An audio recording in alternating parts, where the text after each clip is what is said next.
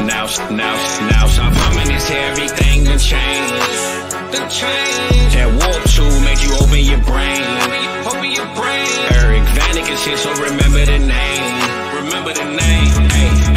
He got the waiver wire for the week. Tell you who to start and who to give a seat. Dropping the podcast every week. You know the knowledge is elite. After the show, we gon' hold a Lombardi. Celebrating like we throwing a party. This the blueprint and I know they gon' copy. Harmon intros always go the hardest, cause this is America's game.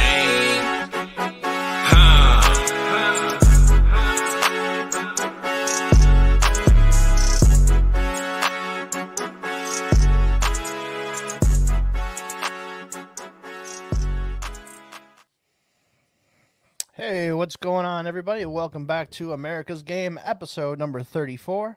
I am your host, Eric Vanek, and you can find me on Twitter at Eric Vanek NFL. And this week, I am joined by the man, the myth, the legend, Fizzle.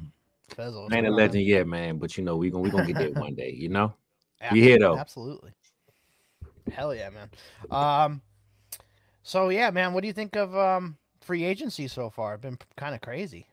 Yeah, it's been crazy, man. I'm a little salty. You know, it's been a lot of Justin Fields hate, and it seemed like it's carrying over into the league as well, which we kind of already knew. But at the same time, you just had that hope, like if he get the right shot, the right team, this team that they got in Chicago, if he would have had that 3 years ago, we might not be talking about this. So, yeah. But that Kirk Cousins to Atlanta, that was a big one, especially for the weapons, if not for anything else.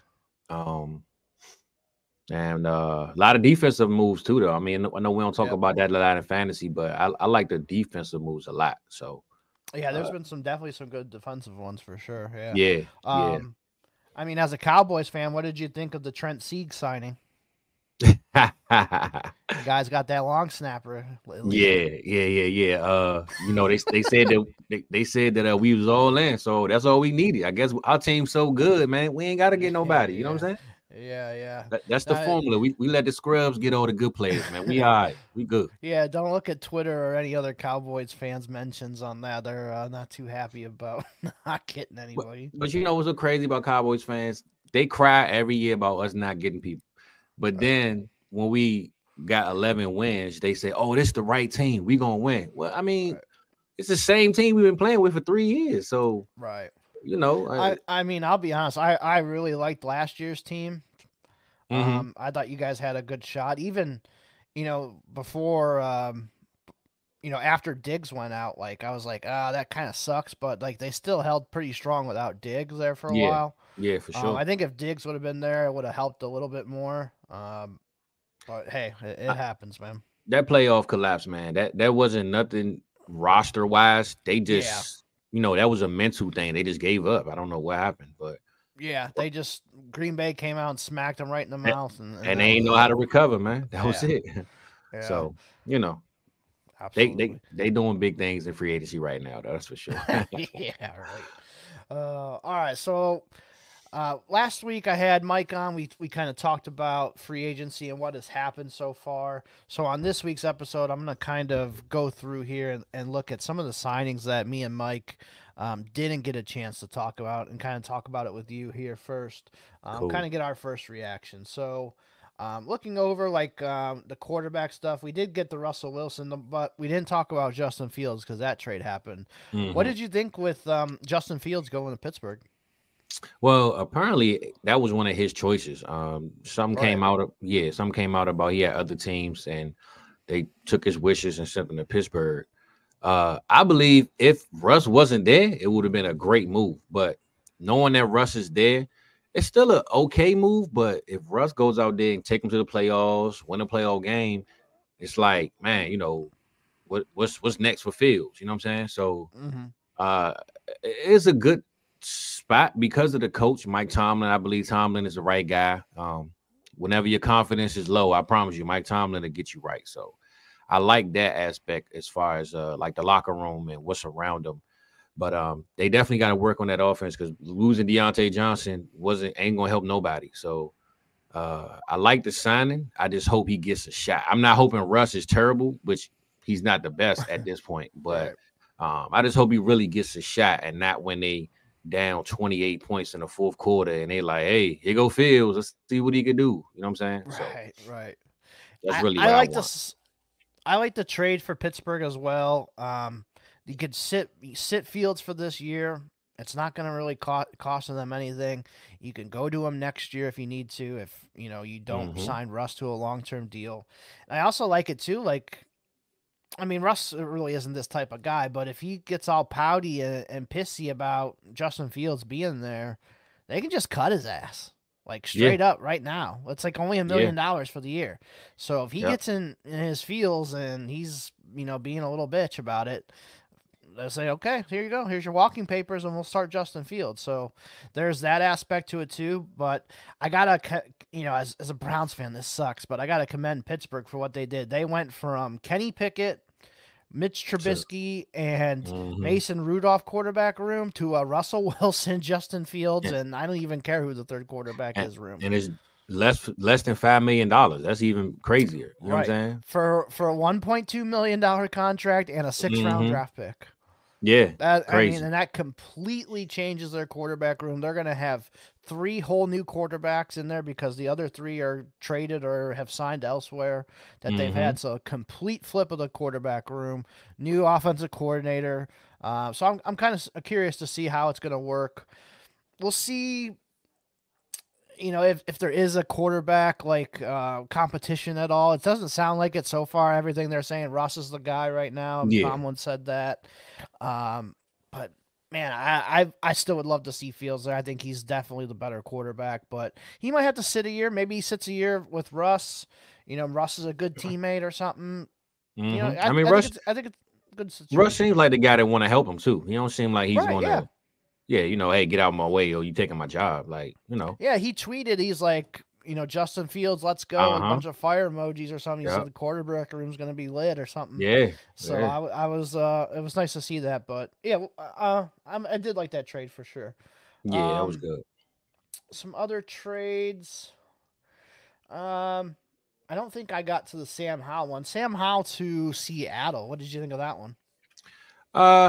I think it was a solid move for a back, better than Drew Lock, I believe. So for the actual team aspect of it, I liked it. A lot of people believe that this is a Geno's almost out of here for Sam Howell to take over move.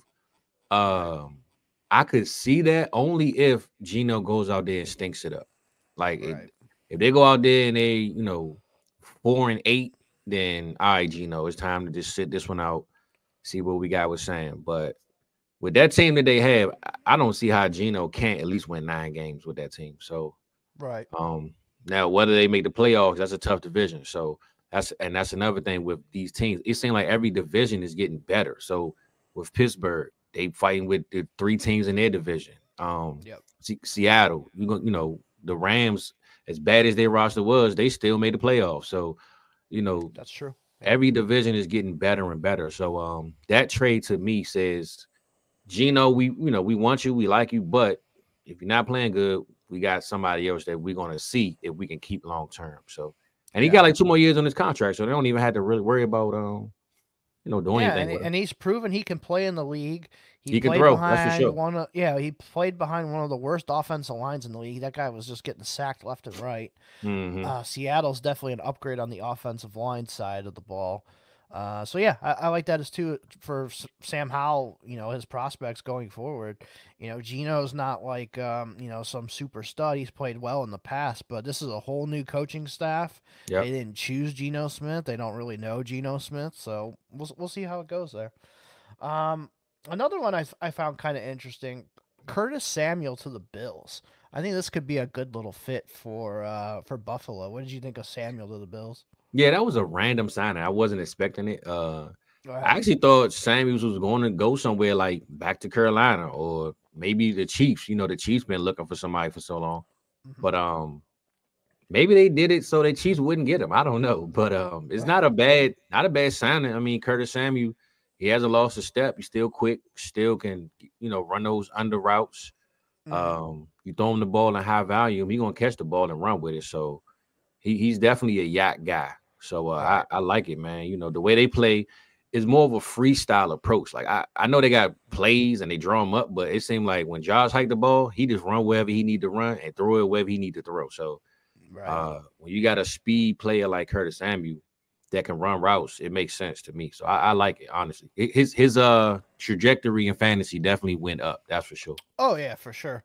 I mean, I don't like it for Khalil Shakir. They kind No, of are going to no. play the same little spot. Mm-hmm. But yeah, I'm interested to see Samuel in this spot because they've used those little Isaiah McKenzie's and Cole Beasley types. Yeah. Samuel's a little different than those guys, but can do some of the same stuff. You know, those short passes underneath. You can use them in the running game as well. So I am Mm-hmm. curious to see how they could use Curtis Samuel. So that one's a good one. And with the money that they have, honestly, they couldn't really sign a big free agent. So, that was a solid signing just for something cheap, Right. Let's see a couple other ones. This is another interesting one. Mike Gesicki to the Bengals. I it's a guy I've never really liked Gesicki, but he does have a good role. Like he can be like that kind of slot receiver, out wide type of player.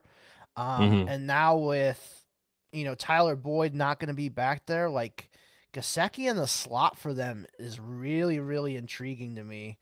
To be with Joe Burrow and those guys, so I think Gesicki is a guy that I'm kind of buying back into if I can get him cheap. He's not going to be as cheap as he was, but Yeah. if you did get some cheap Gesicki, I think this is a good spot for him. Like we've seen Hayden Hurst come around and have a really good year with the Bengals.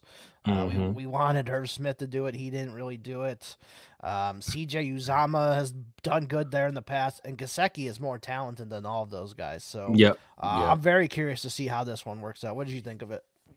Yeah, I like the signing, man. Gesicki to me, he's not a Travis Kelce like because he's nowhere near Travis Kelce, but he gives you that feel of a Travis Kelce with his body, his frame, and he even got a little swagger to him. You know what I'm saying? So I Right. like how he plays on the field, how he moves.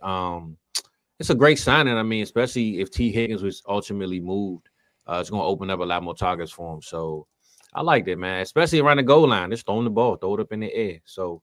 Yeah, he's a bigger target, so that could definitely Yeah, work as well. I agree. yeah. I mean, he had a lot of competition with Hunter Henry over there and Pittsburgh. I mean, with the Patriots. But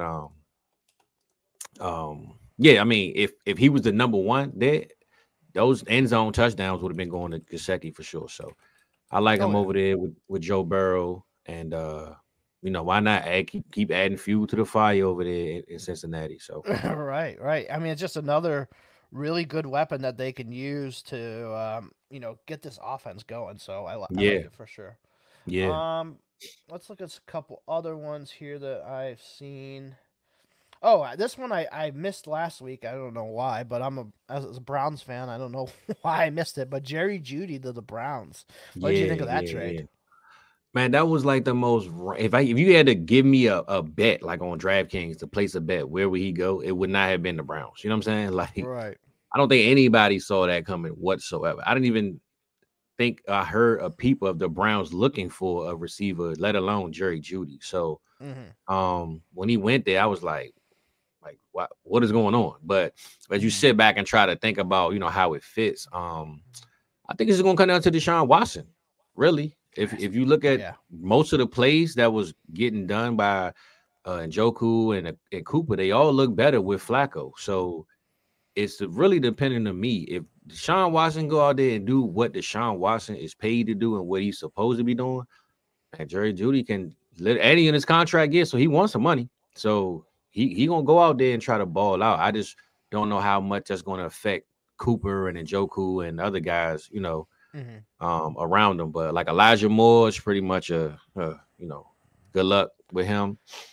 But Yeah. I like Judy, man. He's not, to me, he wasn't supposed to be drafted as high as he went, but I liked him as a player coming into the league and getting in the league. It's just his health. Can he stay healthy?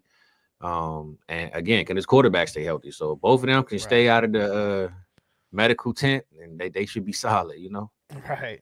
I like that, Judy went to Alabama because of Amari Cooper. I think Yep. Cooper was in his junior year, and Judy was going in as a freshman, so he wanted to learn from Cooper.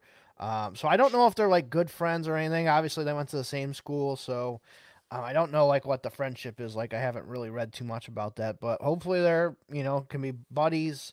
I like that him and Elijah Moore can kind of play the same roles. Like they can both play outside or inside, whichever one. So you can kind of split those guys up. You don't have to have one be strictly slot, one strictly outside. I like that. It hurts Cedric Tillman a little bit because he's going to be the fourth receiver. So I think Tillman's going to kind of need an injury. Plus, you have Njoku too, so he falls. Yeah, what happened? Like David Bell, they got a lot of guys. Yeah, I mean they got some guys that can play. It's just a big muddy situation now. I think they did pretty good on the trade as well. They didn't have to give up a whole ton for Judy, just to kind of kick the tires for a year and see what happens here with Jerry Judy. So I like it for the Browns, but I agree with you 100%. It's going to come down to Deshaun Watson's play. Is he healthy? Kind of on a side note, I just thinking about it, I don't know if I'm worried about Watson's health or if the Browns are, because they signed two quarterbacks. They signed Jameis and Tyler Huntley. And they still have Dorian Thompson-Robinson, who they drafted last year. So you got to think somebody there is going to get cut at the end of training camp because no team's going to keep four quarterbacks. But what an odd mix. Jameis and Tyler Huntley, like that couldn't have been further apart of a comparison. You know what I'm saying? So right, yeah. Jameis is just gonna sit there and throw it, and Huntley's kind of more like Watson. He can move around and make some plays athletically like Watson does. And then Thompson, Robinson, same thing. But just kind of curious, like why sign that? Tyler Huntley. Is there something up with Watson's shoulder? I don't know. Are they not? Yeah, that was his a progression. little. So. We'll see what happens there, but let's see a couple other ones. Just kind of looking through our list here that we got. Carlton Davis, that was a good trade for the Lions. He went to from Tampa Bay to Detroit, so I thought that was a good one for them. We didn't talk about that. I mean, Josh Jacobs went to Green Bay. We talked about, but A.J. Dillon went back there for a really cheap deal, $1.125 million. So, A.J. Dillon kind of not making very much money, but you'd think they'd probably want more of like a receiving type back, but maybe Jacobs is going to be the one that takes that full role on. I mean, for $1 million, I guess why not? So yeah, I mean he comes back to his team, and they're not paying him. They're paying him very, very little. Exactly. Yeah, they're familiar with him.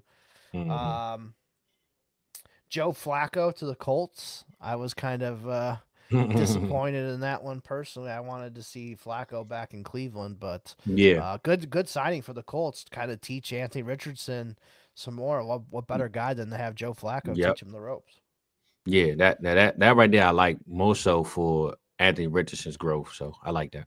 Right. Yeah, me too. Now, okay, here's one that we didn't talk about last week. Hollywood Brown to the Chiefs. I think, I don't want to say he's Tyreek Hill or anything, but if there's anybody that in the NFL that has close to Tyreek Hill speed, Marquise Brown is probably on the short list of guys that can do that. So sure. I'm excited that this element comes back to the Chiefs offense with a guy not as talented as Tyreek Hill, but he's close. Like, speed wise, the stuff that they do, he might not do a lot of the, running back type stuff that Tyreek Hill did, but all those motions, those quick motions that they would do and get Tyreek open, I really think Hollywood Brown can do the same thing. I'm expecting a monster year for Hollywood Brown. I think I'm shooting him up my rankings quite a bit. I think this might be one of the best signings of all free agency. Oh yeah, and it's funny because I mean we all pretty much talk about this stuff all the time, but I had literally had a conversation a couple of days ago. One of my guys, he's a Chiefs fan, diehard Chiefs fan, and he was saying like, man, we don't really need Marquise. And I was telling him, I said honestly, I could see Marquise coming to the Chiefs, doing what Juju Smith-Schuster did, just sign a $10, $11, $12 million deal, and then trying to get a Calvin Ridley deal the following year. You know what I'm saying? So right. If you're ever going to bet on yourself, you bet on yourself with Pat Mahomes as your quarterback. So right.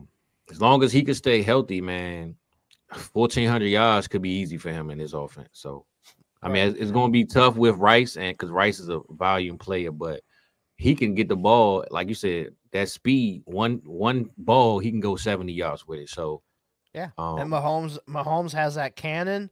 He exactly. hasn't had this element since Tyreek left. I'm not Yep. counting Valdez Scantling because he couldn't hold on to the fucking ball, but Exactly. Hollywood is definitely, a top 36 wide receiver. Now he's probably moving for me up into the top 24, 25, somewhere in that range for the season. I think he could have a really, really big year. Oh yeah, Um, yeah. And another, honestly, if he okay, plays well, they might want to keep him back. I mean, exactly. it's He's a hard to good keep fit. rotating receivers, man. If Pat say, "Look, I need him here." Kelsey might leave, and y'all done gave me a different receiver every single year. Like I need a Right, guy now, so right.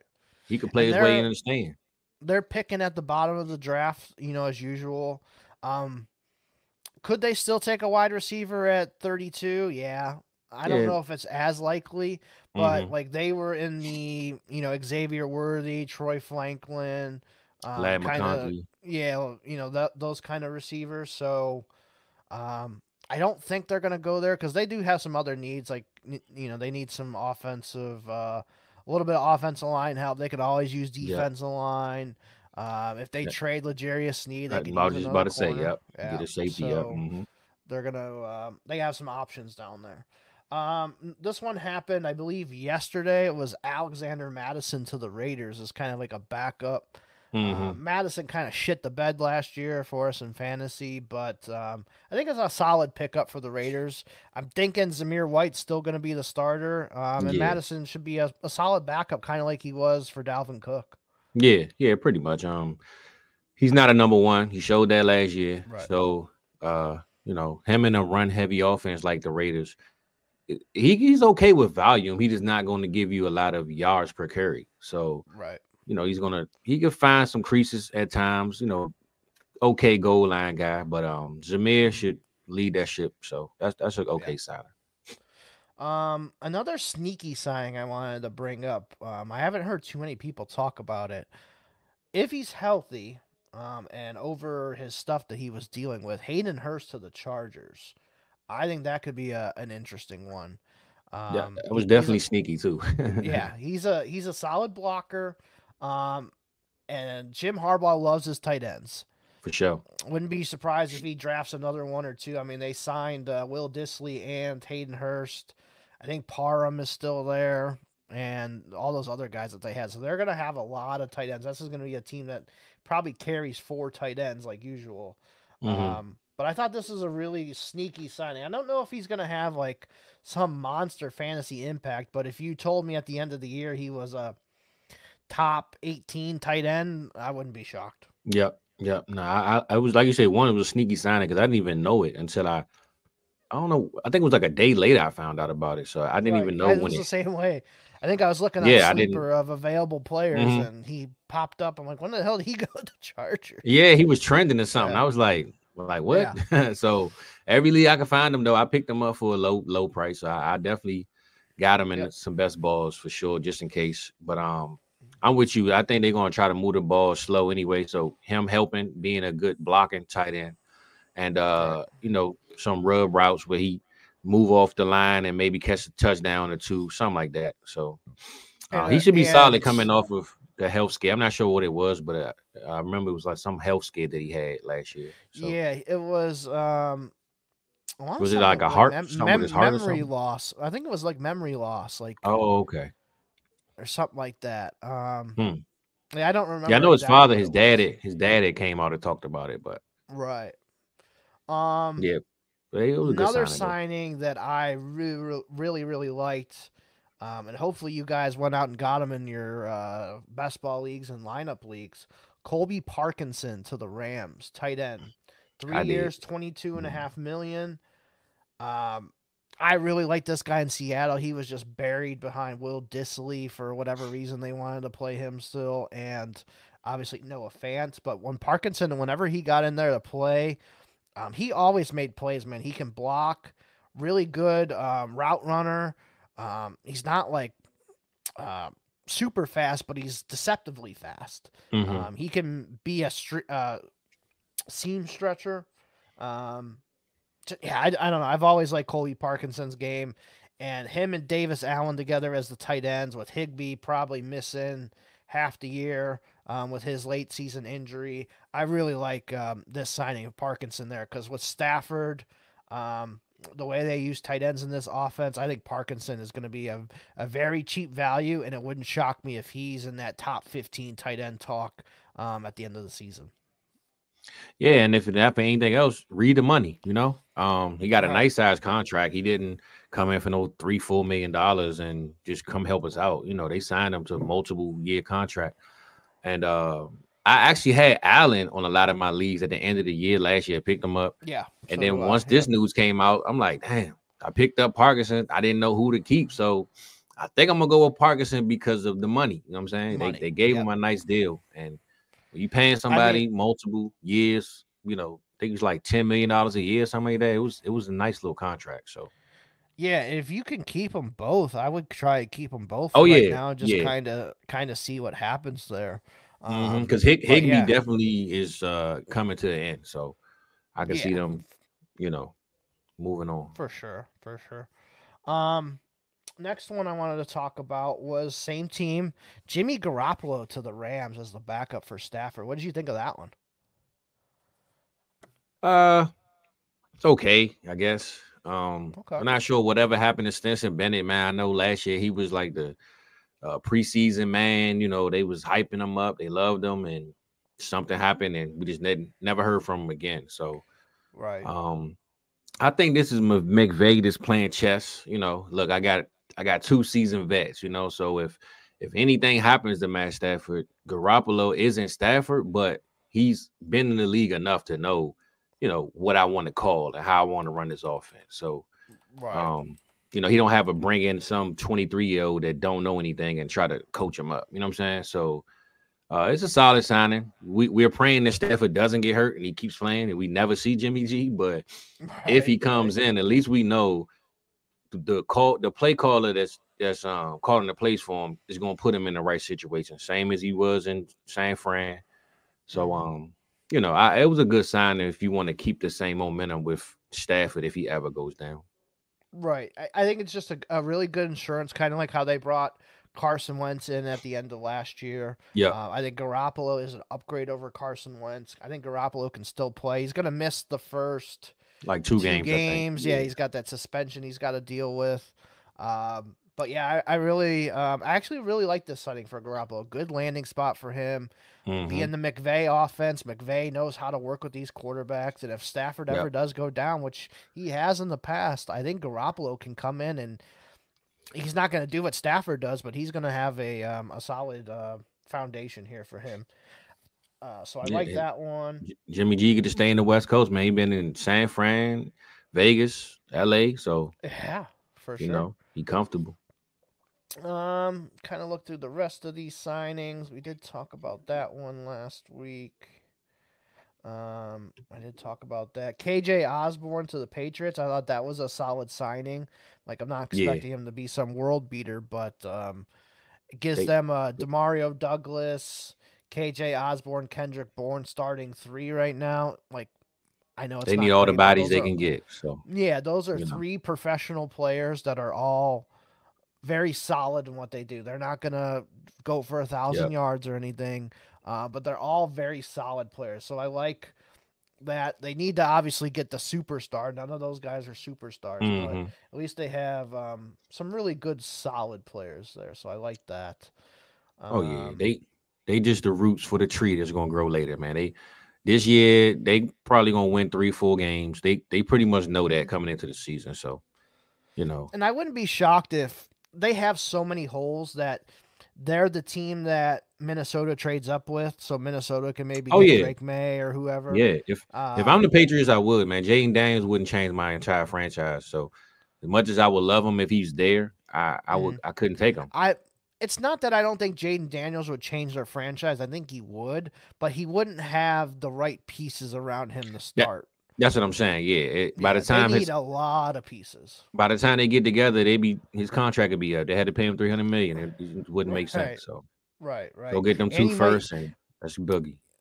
You know, you're not like what Chicago's doing right now is perfect. They have a solid offensive line. You got DJ Moore, Keenan Allen, Cole Kmet, DeAndre Swift, all these running backs. They have the offensive pieces that are actually good players around Caleb Williams. With the Patriots situation, they just don't have any offensive talent. Nothing. I mean, they have solid players, but no superstar like a Keenan Allen has been or a DJ Moore has been.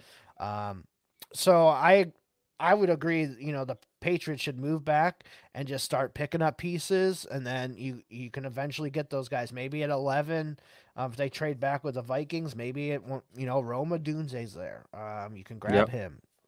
You know, Brock Bowers is there. You can grab Brock Bowers, you know, and start getting those kinds of pieces there for them. Let's see. Some more signings. Okay, yeah, we didn't talk about this one last week. Obviously, with Russell and Justin Fields getting traded, we had Kenny Pickett get traded to the Eagles. What did you think of that one?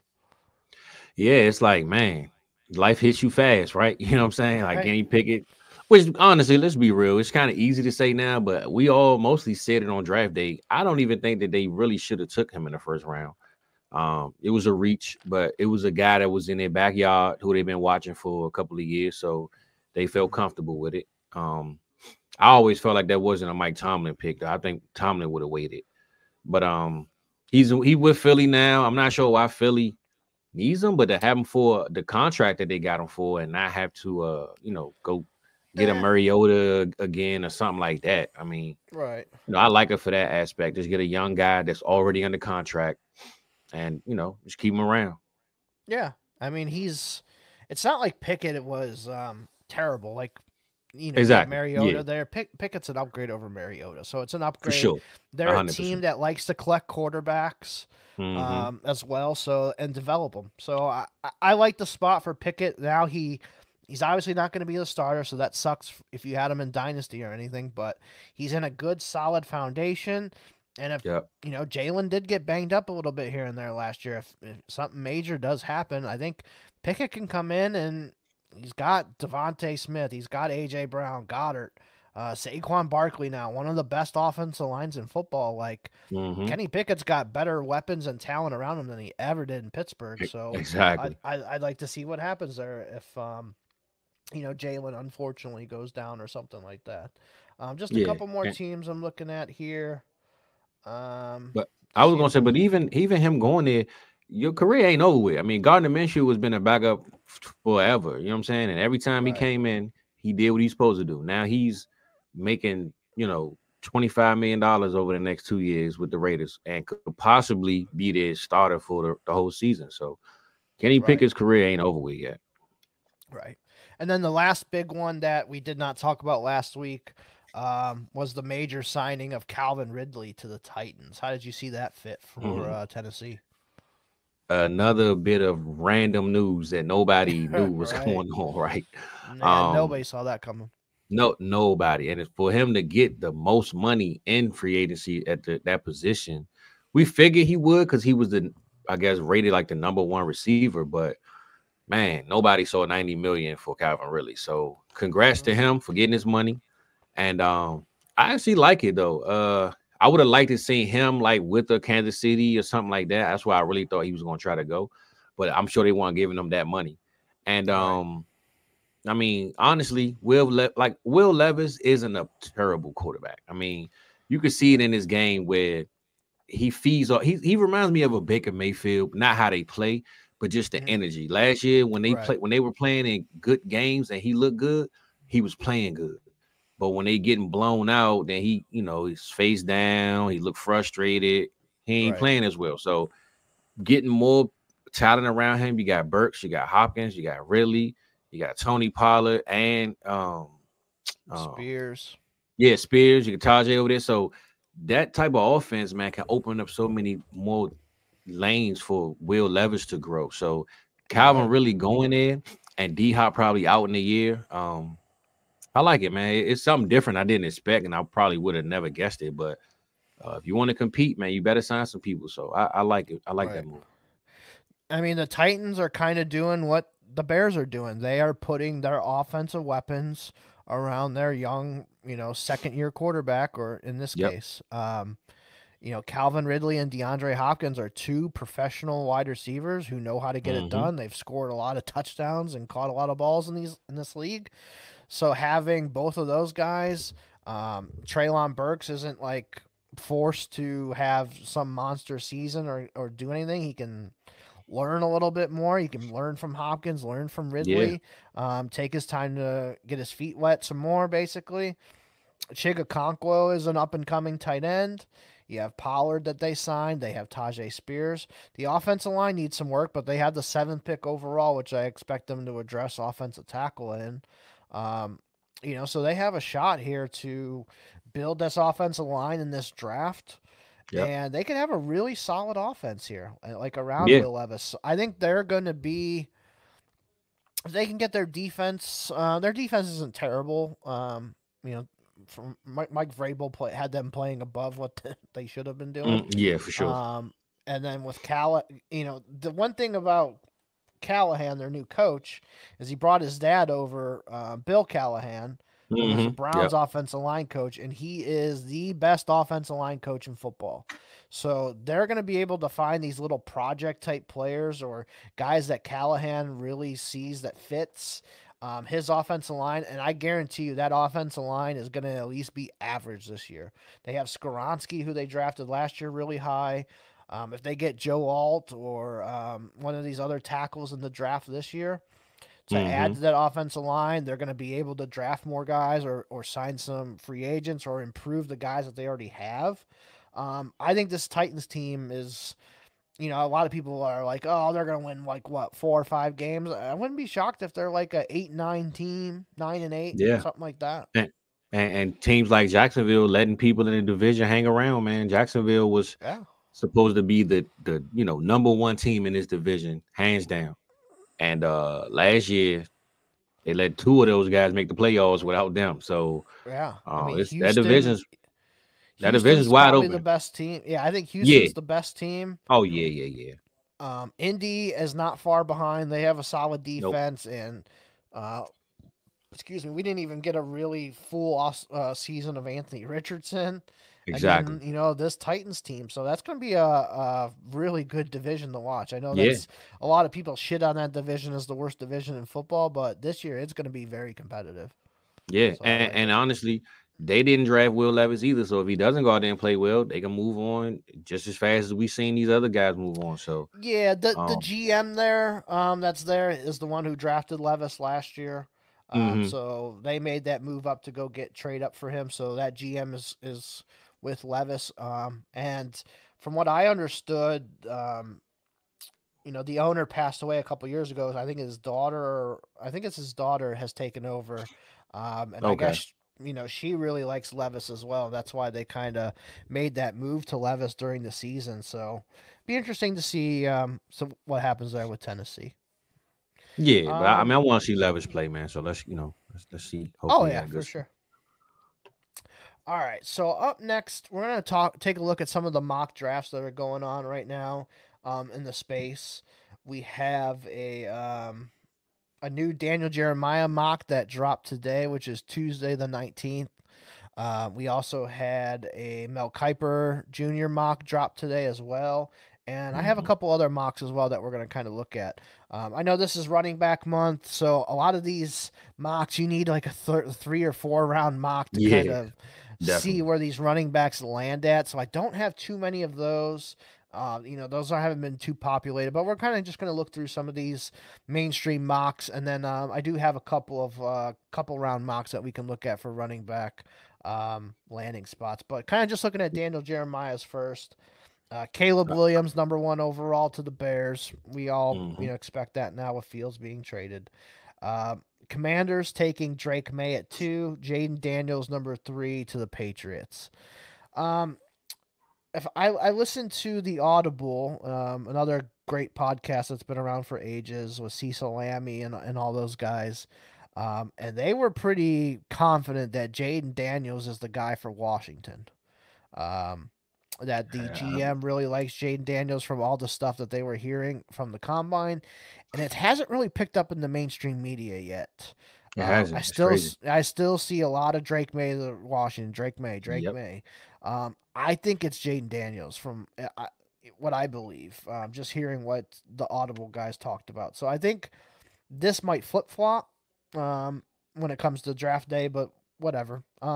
New England could be the team that trades down as well. We talked about that a few minutes ago, but in this case, they take Jaden Daniels, and then he has number 4 overall. Minnesota trades up. Probably gave up 11, 23, and some other stuff to move up here to number 4 with the Cardinals, and they take J.J. McCarthy at 4. What would you think if this scenario happened out and 3 quarterbacks went and the Vikings moved all the way up for McCarthy at 4?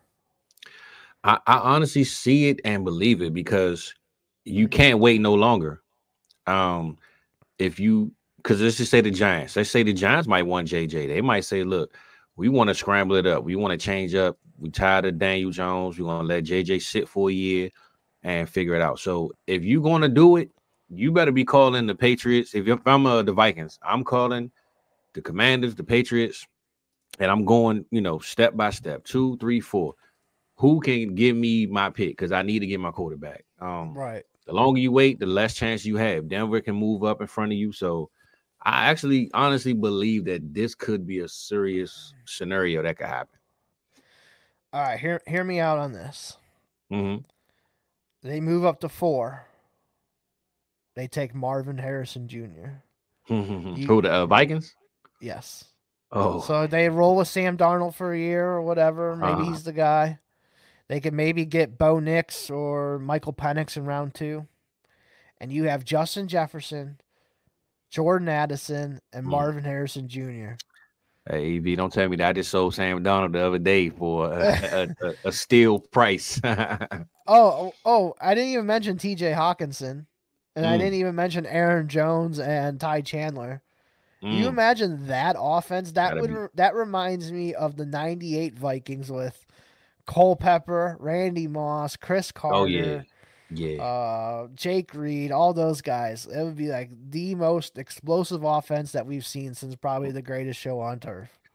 And just imagine Sam Darnold being a quarterback. Like if I'm Sam Darnold, I wouldn't even be able to sit down. Like I would be wherever I'm watching the draft at, man, I would jump off the roof into the pool or something. Like there's no way you give me that offense. Ain't no way. Man, honestly, I think Darnold can be okay for a year, and you can figure your quarterback situation out next year. I think Marvin Harrison Jr. or Neighbors, even if they went with Neighbors, because a lot of teams like Neighbors over Harrison, like either or, like that's crazy. I never thought of this scenario, Evie. This offense would be that'd be crazy. Must see TV every week. But just imagine the backstabbing the other GMs because they thinking that they trading up to get a quarterback. So they're not even thinking Marvin Harrison is in the picture. Right. So Arizona probably like, good, they trading up, they getting a quarterback, we got our guy. And just imagine being the Arizona Cardinals right there. Man, I probably will wait 8-9 minutes before I even put my pick in. Man, I'd be so sick in my stomach. Like, tilted, not that Neighbors isn't a good, or a Doomsday. I've been seeing a lot of Doomsday too. But to think that they trading up for a quarterback and Marvin Harrison is gone, man, I'd be sick, man. Yeah, that would would be an incredible offense, man. To like, it would. I just want to see it personally. We'll see. It would. Right. But in this mock, they traded up for JJ McCarthy. Number 5, they have the New York Jets trading up with the Los Angeles Chargers. And the New York Jets select Marvin Harrison Jr. Aaron Rodgers, Marvin Harrison Jr., Garrett Wilson, Breece Hall. That would be a fun offense too. Man, DJ got to chill with these mocks, man. He giving these GMs some ideas, man. Hey, now I got to hear about Aaron Rodgers again. I don't know. I don't want to hear about no Aaron Rodgers, man. That's my guy, man. I used to love Aaron Rodgers, but he take Dallas out every year, so I got tired of Aaron Rodgers. But man, Aaron Rodgers will come back with a vengeance if he got that offense. Man. Oh yeah, and I'm a big Aaron Rodgers fan too. So yeah, man. Like I good said, good luck Buffalo with that one. Good luck the whole AFC East. Good luck. Like I said in the Patreon chat or the Discord chat earlier. Like, I would probably have to go to the hospital after that one because my erection would last longer than 4 hours. Man, it's gonna Aaron be crazy. Rodgers Hey, on look, those we gonna have guys. to take you off the live stream, man. We got I'm gonna have a heart attack. Hey, E, man, you gotta cover your screen up, man. Number 6, New York Giants select Malik Neighbors. Hey, I like that. They need that though. They do need that for sure. So what's the deal with Waller? Is he retiring or what, man? I keep hearing this story about he retiring. He was thinking about retirement, but I've seen somebody on Twitter post that was a fake account. Okay, he's still there. But this might be his last season. Okay. The Titans at number 7, they take Joe Alt, the offensive tackle we talked about. And then the next offensive player, number 9, the Chicago Bears get Rome Odunze. So that would be awesome. You have Odunze, Keenan Allen, DJ Moore, Cole Kmet, DeAndre Swift. That's a really nice offense for Caleb Williams to, grow with, basically. Crazy. Yeah. I want to ask you this, right, with Caleb. If Caleb goes out there and let's just say in 3 years, they don't even win the division one time, do you think that they can really like run him out? Because I know Caleb is a little more emotional than a lot of quarterbacks, and we've seen it in college. And a lot of people don't like how they did Fields. They feel like they threw him away to the wolves, and I think it's some people who's gonna be rooting against Caleb because one, they think he think he all that and this and that. Right. And you got the Lions who are literally stacking up right now. Green Bay is on the rise. And Minnesota with Marvin Harrison and Justin Jefferson. They could, right? I mean, if the Bears can't win a division in 3 years, it's like, dang, what was all this for? You know what I'm saying? Like, that'd be tough, man. I wouldn't want to see it knowing that Caleb from the home team, but man, that'd be tough to see, man, to see them not win a division with all that. I mean, I don't want to say it would put pressure on Caleb Williams, but it would be all on him if this scenario happened. It would. Because the defense is up and coming. They were one of the best defenses at the end of last year for like the last 2 months. You get Keenan Allen, DJ Moore, Odunze, Kmet, Swift. Offensive line is solid. Like, that's all on you now, Caleb. We took you number 1 overall. We got to see your talent. And I agree with you. Like, I don't want to say he's a wuss or he just got all this other stuff. He's got all this ego or whatever. I think that could be his downfall. Especially if the fans turn on him if he's not winning, you know what I'm saying? It's not going to look good for him. And I just hope he, can survive the storm, because in Chicago, they going to run him out of there if he don't do what he's supposed to do.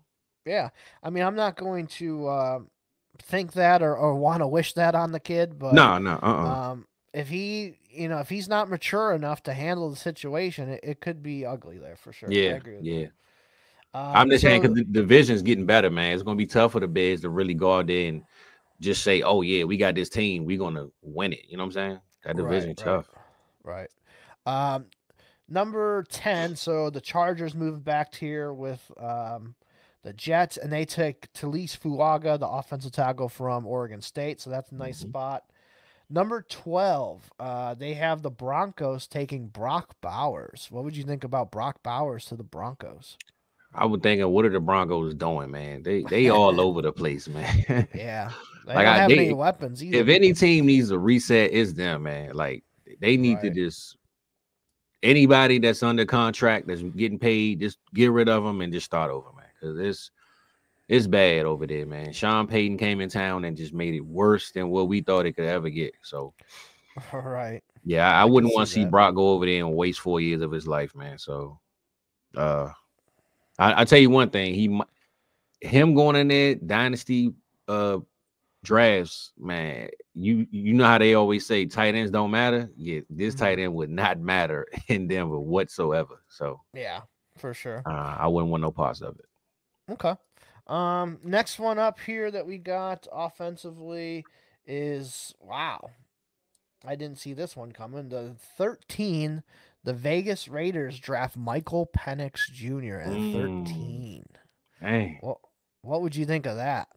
I actually love that spot for him, but I just think 13 is a reach, though. I don't think they got to do that. Right. Especially after you just paid Gardner Minshew. So if you paying a guy 25 million and then you reaching for a possible second round quarterback, that's a bone. That's a head scratcher. But I like it though. I like Penix going there. I just don't think he should go in the first. But not bad, man. And honestly, I think Penix could sit behind Minshew and learn a little bit, man. Minshew know how to run an offense, man. He's not a league starter per se, but he know how to play balls. So yeah, I wouldn't mind him going. I still think it's a O'Connell and Minshew gonna battle for that job. To be honest, me too. Yeah. So we'll see how that one goes out.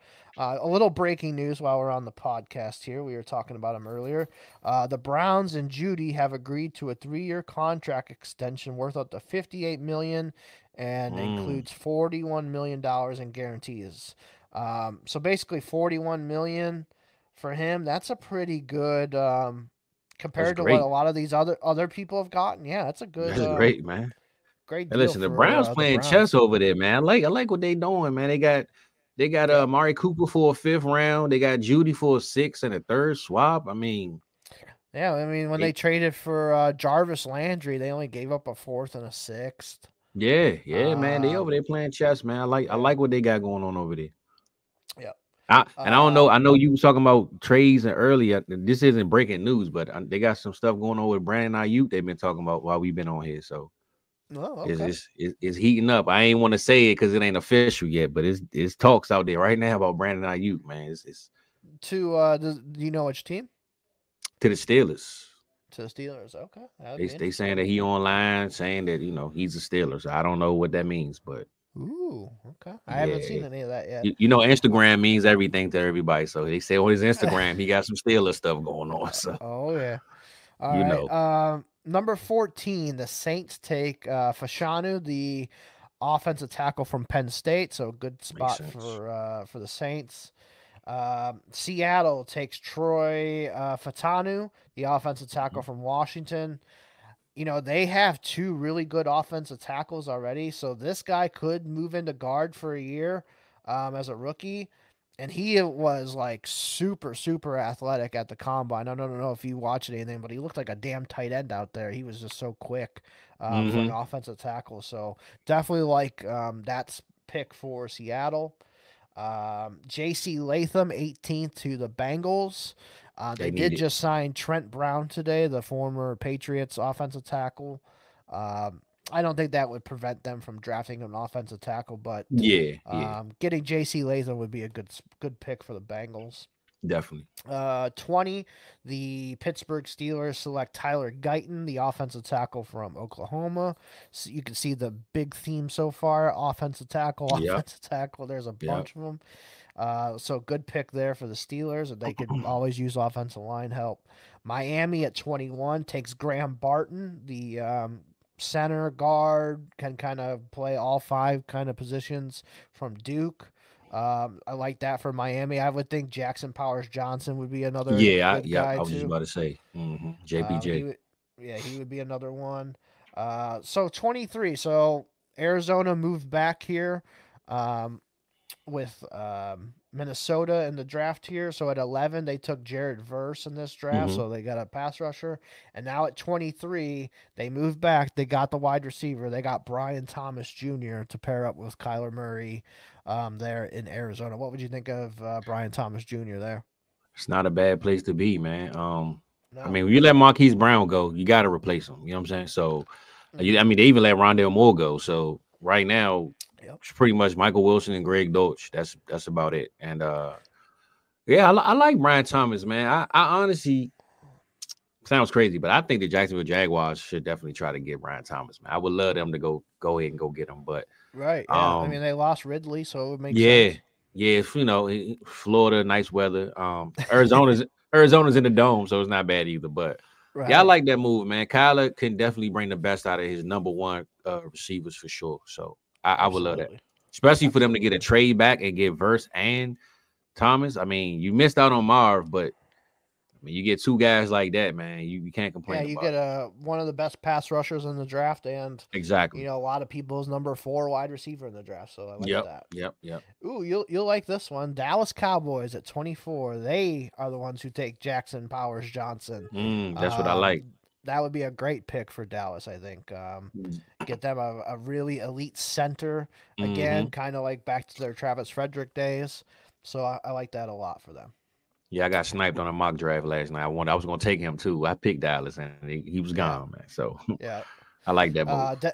I think that's probably where Dallas should focus their first round pick is offensive line. So, oh yeah, D line or O line, that's their formula. Yeah. Green Bay at 25, they take Amarius Mims, the athletic freak offensive tackle from Georgia. This would be a really good pick. Yeah, this would be. I wouldn't mind Dallas got Mims, man. Tyron Smith left, and two big giants replacing each other. So I wouldn't mind Mims either. But yeah, I like this for Green Bay though. Yep, that's a good one. Yeah, and then the rest of the picks are all defense, besides for the last pick, number 32. He does have the Kansas City Chiefs taking A.D. Mitchell from Texas, wide receiver. So that would be an interesting one. It would. He has Mitchell going ahead of Xavier Worthy still, so that's interesting. Yeah, I do like A.D. Mitchell though. I do. I think he get a lot of slack though. I think a lot of people soured on him recently, but I like A.D. though. Yeah, me too. Let's kind of look at some of these other mocks that are on here. When did Bucky do his? Yeah, Bucky hasn't done one in a long time. So we'll check out Chad Reuter's mock from February 12th real quick. He has a 3-round mock.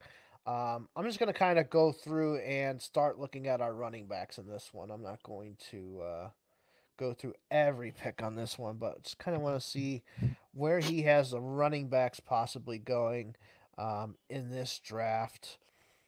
Because probably the second round is where you're going to see your first running back go off the board here. And he does. At number 34, actually, he has his first running back going off the board, a lot higher than I normally see. But he has Blake Corum going to the Patriots. Wow. What did you think of that one? Yeah, and it's crazy because I always thought Blake was going to be the number one, but it seems like he's dropping a little further down, more or less from what I've been seeing. So I don't know, man. The Patriots, I mean, I know they still have Stevenson over there, and they just signed somebody recently, right? Antonio Gibson. Yeah, Antonio Gibson. So not bad. This mock is from a week ago, so I don't. He might not have had the Antonio Gibson signing yet. I'm not sure. Yeah. I'm not sure how that would shake up in the running back room. Like I wouldn't know who to trust. Like I couldn't tell you. It would just be a normal Patriots backfield. Yeah, you don't know who to trust. Yeah, so I really wouldn't know who to trust. Who what was going on. And I think they probably need other needs in the second round. So. I mean, I'm pretty sure it's a receiver laying around right there that they could have took in that draft as well. In the second right. Yeah, that's for sure. Yeah. I like Blake Corum. He's my RB3 in this class, so I do really like him. Do I like him on the Patriots? Probably not. I'm kind of still hoping he goes with the Chargers. Yeah, me too. Kind of, me too. Harbaugh knows how to use him. I want to see him go to the Ravens, man. They compare him to Ray Rice so much. Right. Henry ain't gonna be there forever, so. Right. I would love to see him with the Ravens. At pick 39, they have the New York Giants selecting Jonathan Brooks from Texas. This would be a very interesting pick. They did sign Devin Singletary there to kind of be the starter, but Brooks is more talented. But I think it's kind of going to be a split, at least for this season. So, but I do like the pick though for the Giants at 39 if they went that way. Yeah, that's the Cowboys pick. So Giants, get out of here. Leave us alone. Yeah, I know Dallas wants. I think a lot of people know that. Yep. I think Dallas is going to have to trade up to get. I think so. That's why I just said, man, the Giants got to get out of here, man, because we're going to have to move up because they made it obvious. It's all out there. Everybody knows about it. They made it obvious, man. I mean, we don't have nobody in the room. So they re-signed Dowdle. They still have Deuce Vaughn, but that's it. That's it. That's it, man. So. Let's see if there's any more running backs here in this third round. Okay, so here we go. Dallas Cowboys at pick 56 select Jalen Wright from Tennessee. Okay, all right. That's not what I wanted, but we can make it work though. Right. he doesn't fit that offense because Hmm. Jalen Wright would be perfect for a Shanahan, type Exactly. offense, Rams offense. But that would let me know that we going back to just not running the ball a lot either. We just going to Right. keep throwing the ball like we did last year a lot. Yeah, So that'd be interesting. yeah, it would. At pick 38, I don't see this one, or 58. I'm sorry, I don't see this one happening now after they brought in some new guys. But Braylon Allen, 58 to Green Bay. Yeah, like you said, if Josh wasn't there, man, that'd be tough. I would Right. like that. But with Josh being there, it's kind of a hard to see situation. Um, Right. I agree. yeah, that's pretty hard to see. But I would have liked it if Josh wasn't there though, man. That would have been good. I would have liked that. Oh yeah, for sure. I think that would be a really interesting fit there for Braylon Allen. Wouldn't Hmm. have to obviously move very far, Yep. being from Wisconsin to Green Bay. So that would be an interesting one. And then let's kind of look at his round 3 here, real quick, and see if there's any more running backs in this draft that he put there. So at 71, he has Arizona taking Audric Estime from Notre Dame, the big bruising running back. What would you think of Estime there to the Cardinals? Well, they still have Connor. I mean, Connor Yep. isn't young. He isn't young either. So seems Right. like Arizona wants to have a running back room where they just rotate. And Right. they have it's Connor and They have Michael Carter, who they Michael Carter. got Michael from Carter. the Cardinals. They have Amari DiMercado still, Yeah, and that's yeah. it. Yeah, it seemed like they don't want to have it's a clear one. I mean, Connor is the clear one, but Right. with this health issues, they just want to just bunch up a bunch of talent and different size guys and just use them how they want to use them. If Right. anything happens to Connor, so it wouldn't be a bad move. Yeah, I don't think so either. Um, and then another pick here that's in round 3, pick 85. This is your guy. I want to hear your thoughts on him because Mhm. last week Mike kind of shit on him a little bit. I don't know if you listened to the episode or not, Yeah, but uh-huh. Trey Benson to the Cleveland Browns at pick 85. Mike been shitting on Trey Benson for 3 years now, man. At least two, that's for sure. So, Right. um, you said to the Browns. Yeah. Yep. Uh, well, I don't think Trey would start right away anyway, no matter where he goes. But um, I guess it would depends on one Chubb's health and two what they're doing with Jerome Ford. If Chubb Yeah, I isn't as think it would healthy, be like start of the year. I think it'd be Benson and Ford would be the two guys. yeah, oh yeah. But I'm saying, well, is Chubb coming back? Is he staying a more than 1 year? Right.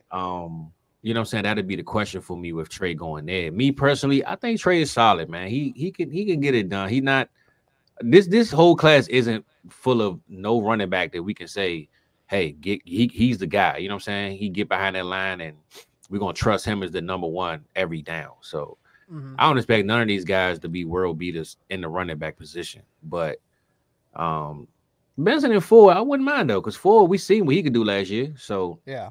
What would you Benson, think? What did you think of Benson at Florida State? I actually liked him. I thought he lost a lot of his steam because during in the offseason, I had him as the RB1. Not just because I'm a Florida State guy, but I Right. thought coming into the season, he was the man. And I don't know if it was the offense or if it was him, but I know he had certain plays where one carry 60 yards, boom, he gone. Yeah. And then he had those games where he just get the ball and fall over. You know what I'm saying? So Right. he was kind of up and down. It wasn't really consistent, but he can run. He's not slow, he not as fast, but he's a solid running back. I just say that. You know what I'm saying? He Uh, ain't the best running back, but he's solid. He's good as a backup running back for sure. I wouldn't want him starting on my team though. right. Right. Okay.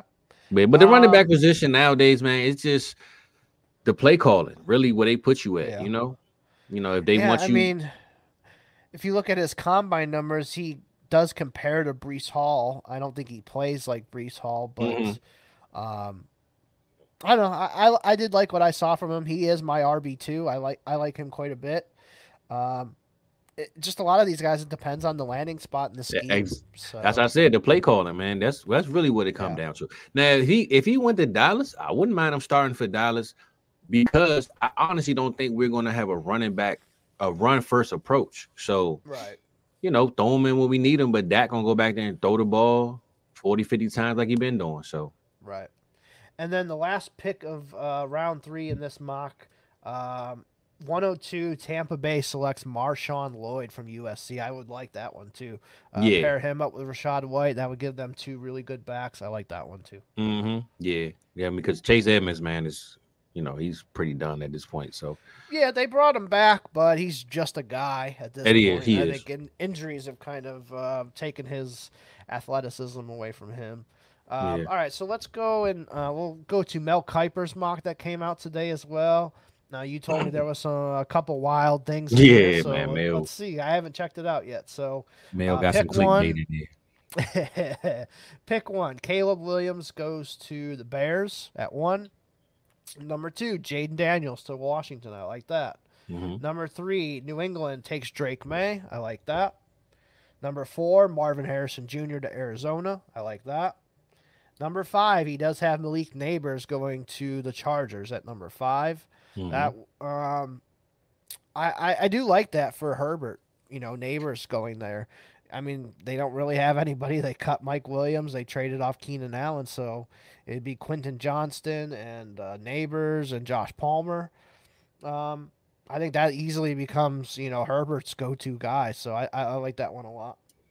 Yeah, I just only fear the offense, man. I just hope whatever receiver goes there, it actually. Like even Herbert, man, for Herbert to be this 4,000-yard guy that we know he can be, I just don't know what the offense is going to be with Greg Roman there. So, I hope that doesn't affect whatever receiver they take in the first round if they take one. Number 6, he has the New York Giants selecting Rome Odunze. So the top 3 receivers all gone in the first 6 picks, 4, 5, and 6 to be exact. 7, Titans, Joe Alt, which we kind of expect, like that pick. That's chalk right there. Yep. Number 10, Brock Bowers to the New York Jets.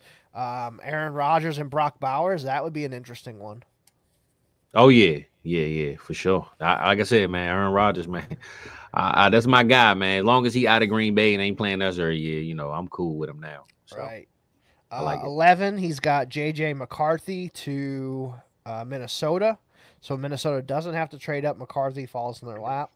Number 12, you mentioned this one to me. Bo Nix, number 12, to Denver. That's crazy. I see this as their second round pick. I don't see this. That's what I'm saying. Number 12 in the first round, man. Never go out and do that, man. They going. Actually, I don't remember if they I don't know if they have their second round pick, to be honest. They already can't breathe in Denver. They're going to lose their breath, man, about that Bo Nix pick coming in number 12. Right. Man. They could probably trade down a couple picks, too. 100%. Yeah, they don't own a second-round pick, so they're going to have to get a second-round pick somehow. So maybe Denver is a team that trades back a little bit, so I could see that. I think he would probably put them later in the draft. He didn't do trades in this draft, so he would probably have this as a trade down scenario. But I think like with you, if you just looked at it without any, looking ahead of what he's really trying to do, this would be a little shocking. I agree. What do you think if the Broncos called Minnesota and said, hey, y'all want to move up to the 12 and have 11 and 12, and we'll take that 23 and some other stuff? That'd be a lot of trading up for Minnesota, but I'm saying, if JJ fell to them at 11 and now you got a back-to-back at the 12, I mean, it's different scenarios, but the Broncos shouldn't be picking at 12. They should be trading back no matter who's there. I think they should just be trading back. They need too much. A lot of help. I agree. And they're not in a position to go get one of the elite quarterbacks. At all. 13, he has the Raiders taking J.C. Latham, the tackle from Bama, like that. Ola Fashanu, tackle from Penn State to New Orleans at 14. Like that. Troy Fatanu to, we talked about that in DJ's mock too, from Washington back to Seattle at 16. I like that. Talise Fuaga, the big offensive tackle from Oregon State, goes to the Bengals. That would be nice. Get Joe Burrow a big stud offensive tackle. Number 20, Brian Thomas Jr. to the Pittsburgh Steelers. What would you think of that one? I love it. I love it, man. You Yeah, got I think Pickens. they're in the sweepstakes for it now. Yeah, you got Pickens, man. You know, we know what he can do. So you get Brian Thomas who can actually play the receiver position. Right, Like right. George Pickens he's a great receiver, but he's more of a athlete, highlight reel, big catch guy. So you put Brian Thomas over there, man. I would love that offense. 21, Miami Dolphins select Graham Barton. That's the same in DJ's mock. 24, the Cowboys select Tyler Guyton, the offensive tackle from Oklahoma. I think I took Guyton last night myself. Yep. Yeah, so that could definitely be a one that they do. Let's see. 26, Tampa Bay selects Xavier Worthy to pair up with Mike Evans and Chris Godwin. And Trey Palmer is there too. I was just about to say, yeah, I wouldn't like that at all for Xavier. Yeah. Like at all. Yeah, I think it would be that's kind of like a luxury pick almost. Especially since they traded Shaquille Barrett. They lost Devin White, so exactly. They got Levante David, who's older. So their defense and traded Carlton Davis too. I think they're probably got to be looking at the defensive side of the ball. And their head coach is a defensive guy, so I don't. Defensive guy, right? Yeah, I don't see that. Detroit Lions at 29 take Xavier Legette, the wide receiver from South Carolina. Man, I don't know how I feel about that one. What do you think? I don't mind it. I just believe that they need so much help in their cornerback safety room that it would make no sense for them not to address that first. Right. But as far as the pick goes and who they took, it's not bad. It's just not a need that I think that they, need to be taken right now. I have mixed feelings on Legette. I wouldn't personally take him this high. But I mean, he's got tantalizing speed, but he's only done it for 1 year. That's one of my worries about him. But I also think Jameson Williams is really coming on too. I was gonna say, is this we took him, and if Williams don't do what he's supposed to do, then he gonna get a Jerry Jeudy treatment next year, maybe. Right? You know what I'm saying? I think you can have Jameson and Amon-Ra can play the slot, and that I kind of would want a bigger outside guy. Like I think A.D. Mitchell would be a better fit. Yeah, that 100%, 100% for them. So that would be interesting. Yeah. Amarius Mims, Baltimore does it again. Amarius Mims, the elite offensive tackle that just has all the traits in the world, just falls right into Baltimore's lap again. Yeah, man. Always. And Derrick Henry running behind him, man, is cheat code, man. Cheat code to the. Absolutely. Cheat code to the NFC North championship, man. 31, the 49ers take Roger Rosengarten, the offensive tackle from Washington, so another Washington offensive lineman. And then 32, he has O'Donnell Mitchell to the Kansas City Chiefs. That would be a good one, too, because, Marquise Brown can stretch the field. Rashid Rice can kind of do everything. Kelsey's over the middle. AD could definitely be like that outside X receiver for them. So I do like that one. So outside of Miami, are they the fastest offense in the league after that pickup? Probably, yeah. They're up there again. I mean, they still got Valdez-Scantling over there. He pretty fast. Well, they cut him. They don't have. Oh, you know what? No, my fault. They cut him. They kept They kept the one they got from the Jets. McCole Hardman, yeah. Yeah, Harmon. They kept Harmon. That's right. Yeah, Hardman's still there. So yeah, it would probably be a really fast offense. Yeah. Oh yeah, for sure. I agree. All right, so let's move on now to Shane Hallam's 7-round mock. Man, I wonder how long that took to do. Yeah, he always does 7-round mocks. He does a really good job on these. But we're just going to look at the running backs here, so I'm going to probably have to go to round 2 first to find the running back spots here. So let's see here. First running back is 56, Dallas Cowboys select Jonathan Brooks. We kind of talked about that one already. So Yep. that's a good spot. Nobody else goes in round 2. So round 3, number 70, the New York Giants select Trey Benson. I like that a lot. I That would do. be a great pick for the Giants because Singletary and Benson, I think, could play well together. Yeah, For that'd be sure. nice. Let's see. Bucky Irving to Houston at 86. That would be, they just got Joe Mixon. Irving would Hmm. definitely be a different flavor. So I do like that. I don't know if Irving's going to go this high, but I do like, the kind of fit there Irving Hmm. could provide. He has Blake Corum, 91 to Green Bay. This was before the free agency, this mock. So I bet you that one would change now. I Uh, don't mind that fit though. I believe he'll start over AJ Dillon. Like he can well, he'll they be got Jacobs now, so. nah, but I'm saying I think he can be a little more because he can Right, mirror what Jacobs does. right. So I wouldn't mind that trade. I mean that pickup. I Pickup. don't think it's necessary, but I wouldn't mind it though. Right. At 95, he has the Kansas City Chiefs select Braylon Allen. Hmm.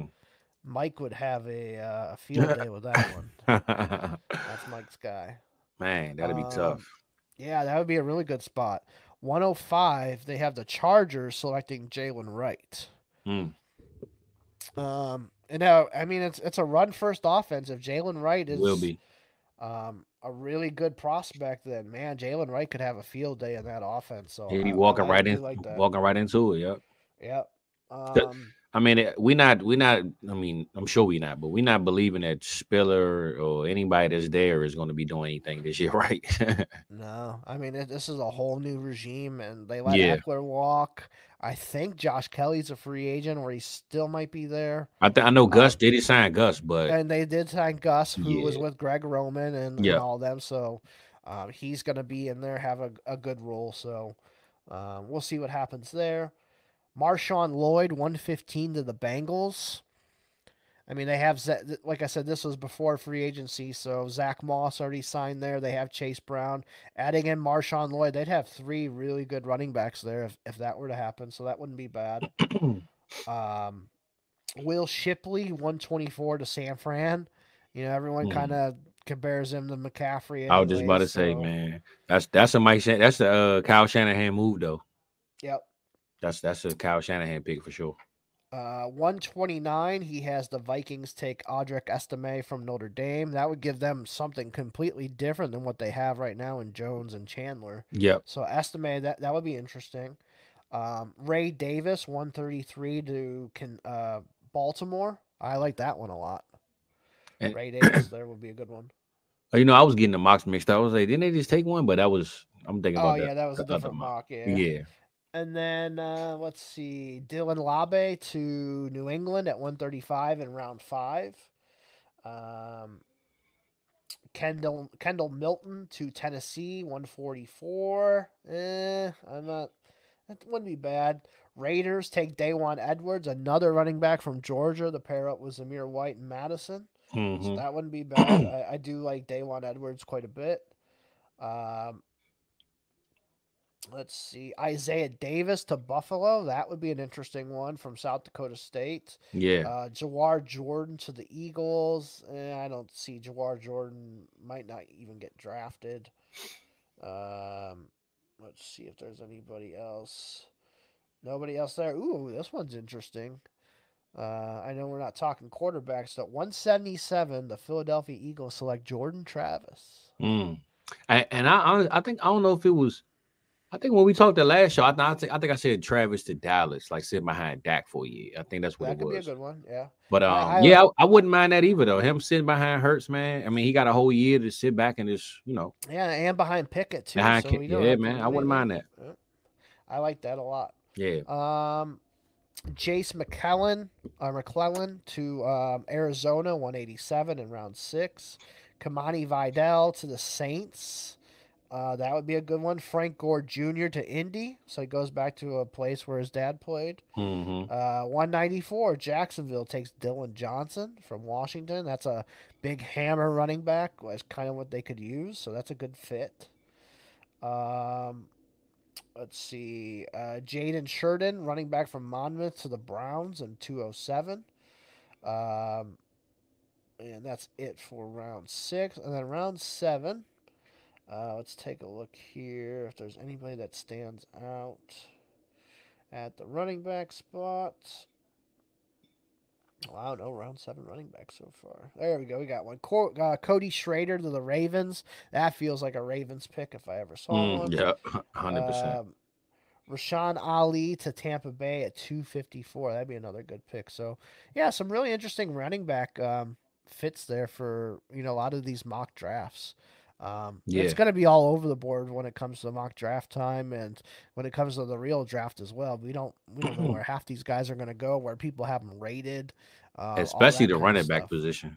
The running back position to me is when it comes to mock drafts, man, I couldn't tell you where they're gonna go. Other than Dallas, we know that we know Dallas gonna take one, but maybe the Chargers. But it's just like, who do they take? Which one? What round? You know what I'm saying? It's gonna be real tricky on his running backs. Yeah, agreed, 100%. But yeah, that's it. Looking at the mock drafts, and we talked about free agency quite a bit. So good stuff there. You ready to do America's favorite game, and we'll get out of here? Oh yeah, let's get it cracking, EV. Let's do it, man. All right. Well, I've been asking everybody else since it's running back month. Who's Fizzle's all-time favorite running back? My all-time favorite. I'm always difficult, man. I can't give you one answer, but I will say the number one of all time to me is Barry Sanders. That's the guy, man. That's like number one, hands down. I know Emmett played for Dallas, but no, it's good old Barry. Right. But my all-time favorite, dang, sheesh. Running backs, man, they come and go, they move around so much. Right. I would probably say in my lifetime of watching, it got to be Adrian Peterson, man. Adrian, that's what a lot of people have said. APAD, man, that guy right there, man, something special. Yeah, I mean, I remember watching him at Oklahoma, and it was like, oh my God, I can't wait for this guy to get to the NFL. He gets to the NFL, man. And he's just as advertised. Yeah, man, he was a freak, man. He was, if he didn't, and then he took a break. He had a situation, and he came back, and he didn't lose a step. So tore his ACL at like week 16 of one year. Yeah, came back in like whatever it was, 6-7 months, and ran for 2,000 yards. I'm still mad that he couldn't get that record. He was like 6 yards away, man, from getting the record. And nobody acknowledged that he only needed 6 yards. I'm not sure what the miscommunication was, but the man needed like 6 or 8 yards to get the rushing record and didn't get it. I'm still mad that didn't happen. So right. Yeah, AP, that's my guy, man. That's my guy. All right. What about all-time favorite Cowboys running back and all-time favorite Florida State running back? Okay, so Cowboys. It got to be Emmett because Emmett was just a guy. I can't put anybody over Emmett. Right. Yeah. That wouldn't be possible. But Florida State. It's got to be my guy, man. Warwick Dunn, man. Warwick Dunn, yeah. That's my man. Man, listen, when he got with Mike Vick, because I already told you Mike Vick was my quarterback. So when he got with Mike Vick, especially when I'm not sure if this was NFL 2K or Madden. I want to say NFL 2K on Dreamcast. Man, listen, it was nobody stopping that offense, man. So Warwick Dunn, Mike Vick was a cheat code in any game they played on. Yeah, and then they had Peerless Price they picked up, and he had that 98 speed receiver. Yeah, Crumpler. Man. Yeah, they were. That's it, man. So Warwick Dunn, 100% my guy, man. That's my dog right there.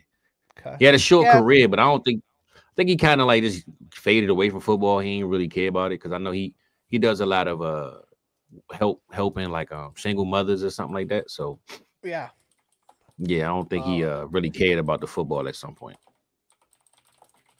But that's my man, 100%. My Florida State guy.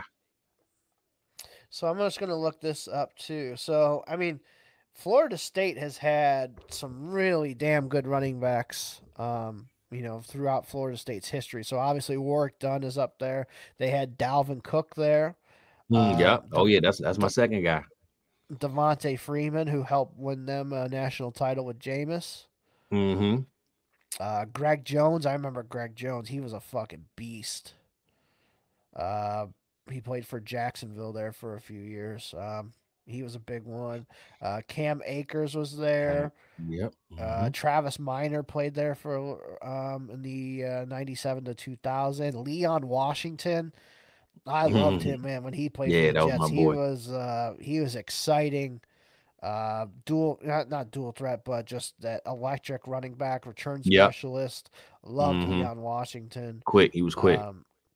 Yeah, Edgar Bennett played there, former Packers running back from the late 90s. Chris Thompson was there. Yeah. You know, played for Washington and some other spots.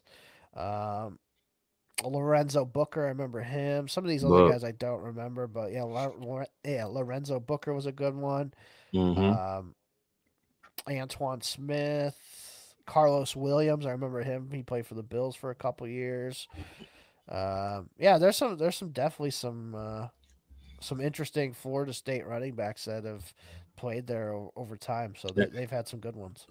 And look, I had no idea you was gonna ask those questions, so I didn't wear this hoodie on purpose. But you know, I definitely seen it. I was like, man, I ain't wore this in a while. Let me put on rep for the team, man. You know.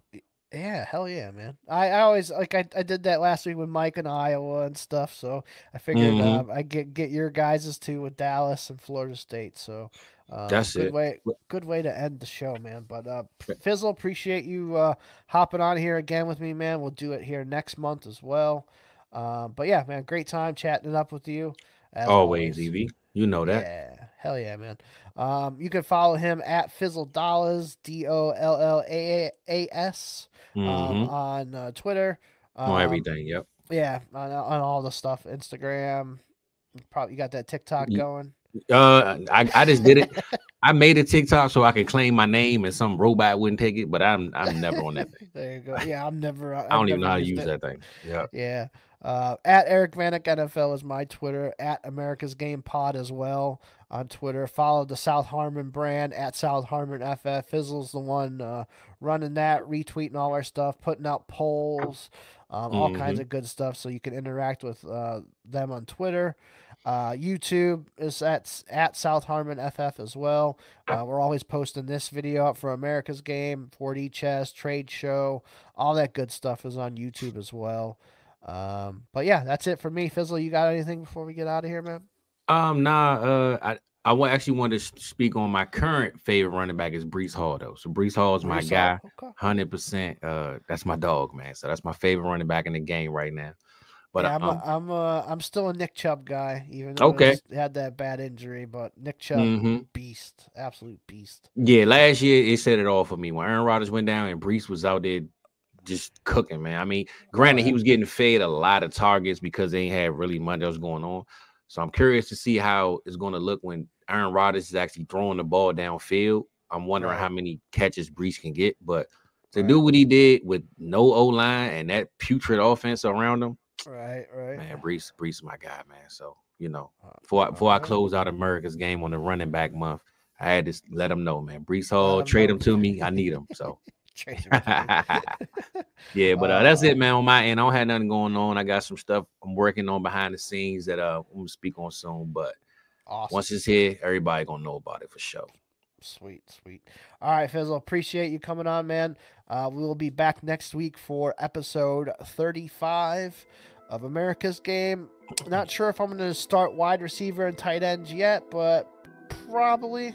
So look forward to that for next week. But until next time, we'll see you guys.